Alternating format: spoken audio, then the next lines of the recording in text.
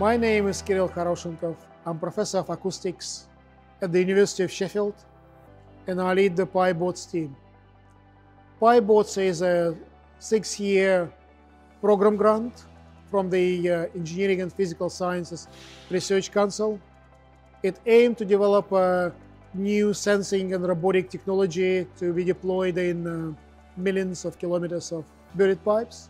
Pipebots is a collaboration between 4 universities: the University of Sheffield, the University of Leeds, University of Birmingham, and the University of Bristol. We're also supported by all key major water utilities in the UK and their subcontractors. The program grant scheme run by the Engineering and Physical Science Research Council is a great scheme to use to solve the problem of pipebots. And the reason for this is because pipebots consist of quite a number of research challenges, which needs to be solved together. And these challenges are to develop novel ways of sensing, small enough robots to go into the pipes, robust enough to stay in the pipes undamaged, so clever enough to control themselves through the autonomous control algorithms, knowing where they are through the advanced navigation technologies, and be able to communicate to each other and above ground. Also, the amount of data which these robots can produce is likely to be massive. So therefore, we need algorithms like machine learning and artificial intelligence, which can deal with this data.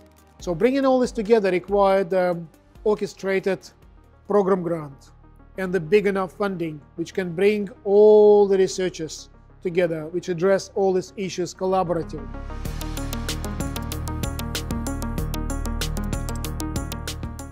When Pipebots was announced, that was actually 31st of December 2018. We arranged a launch event in the Royal Academy of Engineering, which is a beautiful spot.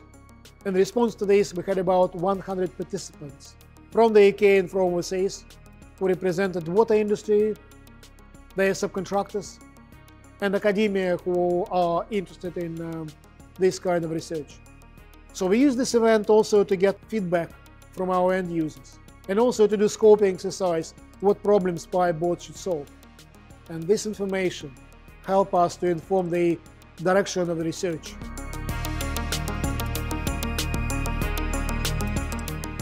We organize a series of sprints, which is a short time-limited events. So we set up a target for the sprint, for example, to develop a new robot, or to integrate software on this robot, or to develop new way of controlling this robot. Our sprints was fantastic way to bring everybody together to solve a very specific problem. Also was opportunity to get people to know each other, get people to understand each other problems, and also to train researchers to operate to strict deadline. What important things of this sprint actually, so every single research challenge was demonstrated in this sprint board. It was developed in the terms of the hardware and software in one single prototype.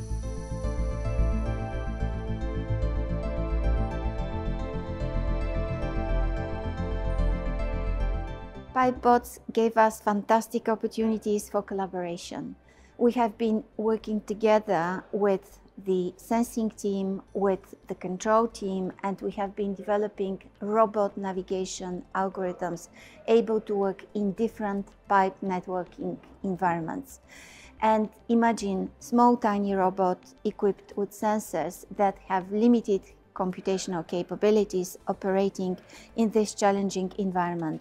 It is a really incredible, rewarding to me to work in this multidisciplinary project such as the Pipebots. And at the Bristol University, I have been working on the ultrasonic imaging sensing for this project.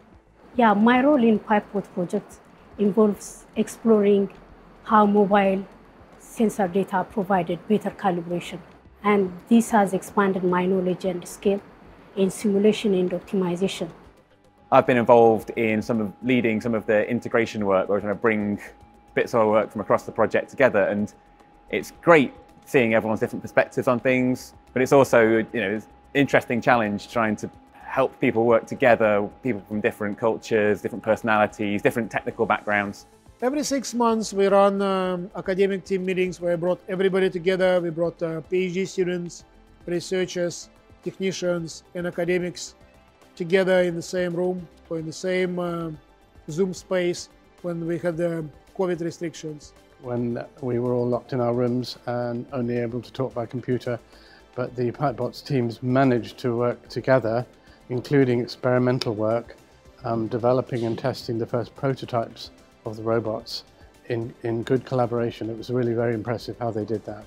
Because Pipebot has been organizing many opportunities for us to collaborate with industry partner, with other academic researcher via many occasions like webinar, seminar, teamwork activities, and industry workshop, demonstration, showcase, many things. So as a PhD student at the University of Sheffield, I have the opportunity to work in different projects with Pipebots.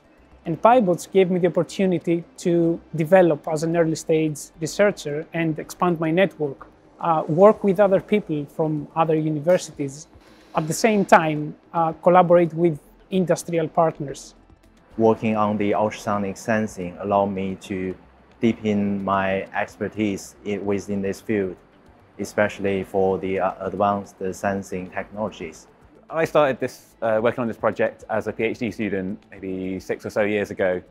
Once I finished that project, I became a member of staff working on the project as a researcher. So it's directly contributed to my career development in that way, but also indirectly the sort of technical and academic aspects of the project meant to be able to publish lots of interesting papers, which is useful career progression for the academic side, but also engaging with industry at demonstrations and collaborating with colleagues internally in terms of delivering seminars and things like that mean that I've got some useful experience for all sorts of lines of work in the future. Just the way they've worked with industrial partners, it's been very strong teamwork and has been very well focused towards listening to what industry needs, identifying and pursuing the correct objectives. That's been very impressive.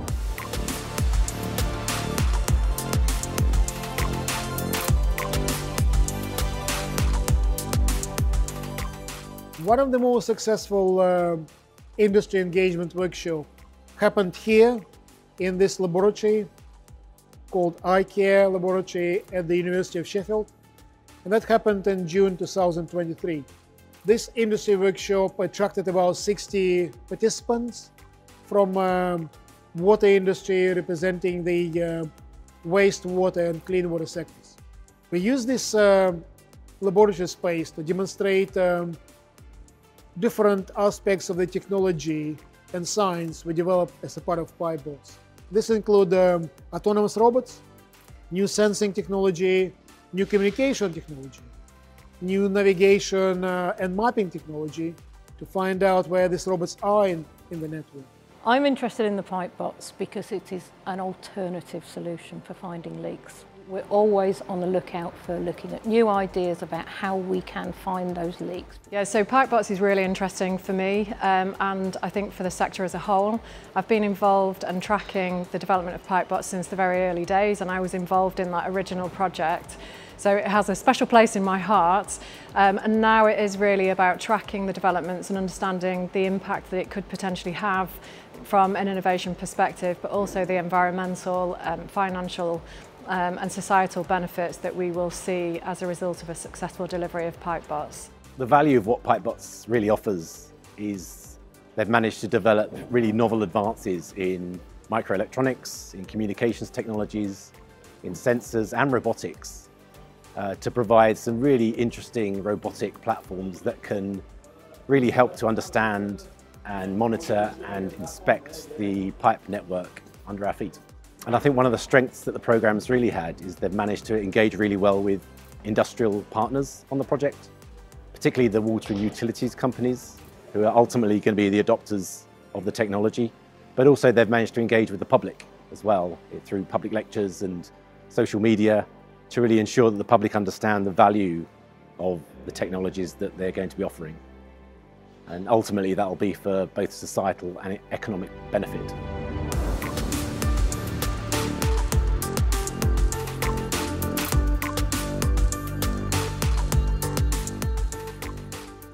About 3 billion litres of water are lost every single day through leaks in England and Wales. This is according to latest figures from the industry regulator. To help tackle the problem, scientists have developed miniature robots that crawl through pipes to patrol our water supply network. The publicity we managed to get through media channels were absolutely essential to get brand name of Pipebots out and about. Subsequently, this interest didn't wane out, so being interviewed several times by BBC, by Chinese global television network, and by other television networks. As a result, in 2020, we decided to trademark register, so Pipebots became a trademark. So Pipebots now is used by all UK major water utilities when they refer to robots operating pipes.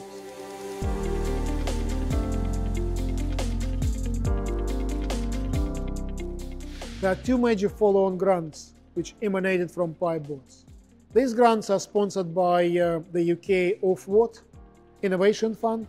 One grant is called Pipebots for Rising Mains, and this is run by Thames Water and Synthetech Limited. Another grant, which is run by Northumbrian Water in collaboration with Minicam, major provider of the robotic inspection technology, is called Pipebots Blockage Patrol. Another project which goes beyond the UK, so it is a Pipeon project. It's funded by European Union Horizon call, and this project is led by Technical University of Tallinn. It is to develop autonomous smart robots to operate in wastewater networks. We want to avoid service disruption. And that's the focus of the next program grant, which we call FixBot. And hopefully the Engineering and Physical Science Research Council will support this idea in the form of a next program grant. I think the future is already very clear. We've got to a good point in the program grant where we've achieved, or they have achieved, a great deal. And the next stage will go on to set up a Centre of Excellence. The most important outcome from Pipebots is to see the implementation of the science technology in the field. So to see robots operating in the millions of kilometers of buried pipes in the UK and globally. It has the potential to be truly transformative, and that's where we are now. In terms of the challenges we face, we need some of those really truly transformative solutions to come forwards.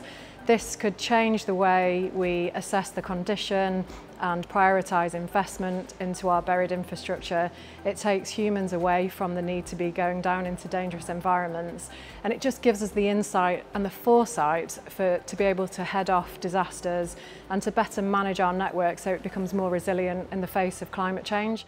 So the potential of the Pipebots and its legacy that it may offer in the future is a really exciting one, because by introducing all these new robotic platforms and enabling us to understand and explore and monitor the pipe network more effectively, really can eventually enable us to reduce disruption of digging up roads to find the problem, which actually could offer a lot more benefit not only to the economy but also to the public in terms of complete uninterruption of their utility services.